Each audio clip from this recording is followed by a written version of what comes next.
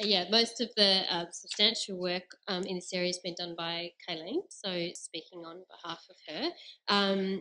It is very exciting to finally have an ability to do cat management in our council reserves. We've only really been able to do that at Boronia Beach Reserve in the past, but under changes to the Cat Management Act, we've realised now that we can do that in other reserves. So this area was chosen as a priority due to the size of Peterborough Reserve, so that council reserves that run along Algona Road, along Coffee Creek, and next to Tarramuscul at Huntingfield will be included in this proposal because of their adjacency to Peterborough. So we're hoping that if the motion's successful and we can have cat prohibited areas there, we'll be able to monitor for Australian feral cats and then trap if required.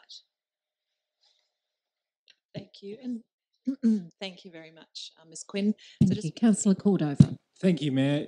Just to say that just because it is difficult, and I acknowledge that it is difficult to enforce cat prohibition areas, does not mean that we shouldn't do it. And in fact, the overwhelming community support, as demonstrated by the feedback that was received, no negative feedback was received by written submission or on Facebook.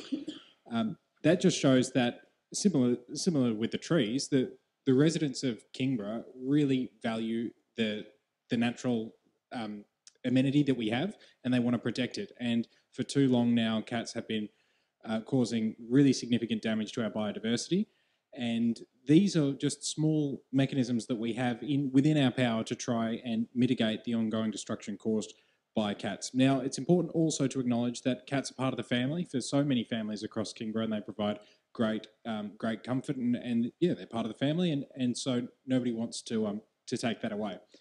What we do want to do is try and create a mechanism that protects really important areas. And so within the Kingborough municipality, Algona, Coffee Creek and Huntingfield Reserves are a really important network for wildlife habitat, recreation.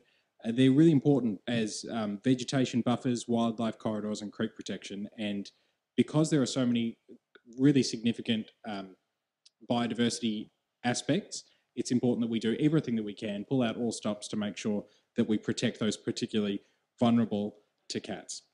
So with that, I really support this motion, and I'm very proud and pleased to have seconded it. And I want to thank everybody that was involved so much in cat management within Kingborough, because they're doing a fantastic job. Thank you. Thank you. Councillor Cordover. Councillor Fox. Thank you. Councillor Cordover, as usual, puts it so very well, and I agree with everything he's said. The rangers at the Peterborough Reserve have been removing